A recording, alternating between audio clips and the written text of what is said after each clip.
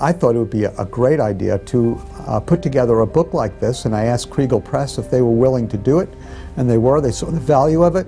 We were able to get some of the best scholars in the country, from Walt Kaiser to Darrell Bock and Dr. Bob Chisholm and Don Sanukian and Mike Wilkins in the New Testament, Craig Evans, Mike Brown, just a whole bunch of wonderful professors and teachers, scholars, to help us in this book. And so we're really excited. We hope that many will read this book, and at the end of the day, they'll not only learn more about Isaiah 53, but hopefully it will help our brothers and sisters in Jesus to communicate the gospel in a more sensitive and more knowledgeable way to Jewish people.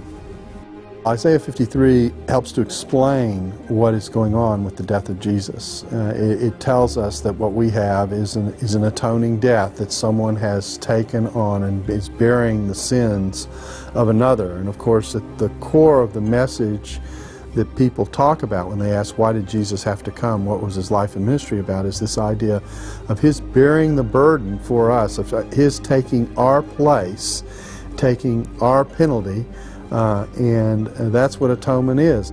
Isaiah 53 is not the easiest passage to understand in Hebrew. And so someone who's going to teach and preach from it is probably going to need some help with the intricacies of the chapter. The grammar, the words, and I believe that these chapters that we provided in the book will help someone understand the passage and be able to talk about it intelligently and from a good, solid academic point of view.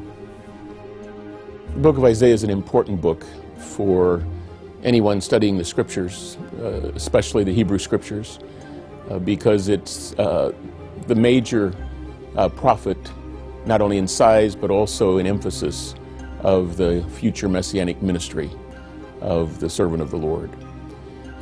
So Isaiah 53 is central to all of that, and therefore a pivotal chapter to understand in the literary art and the literary structure, as well as the theological import of the book of Isaiah.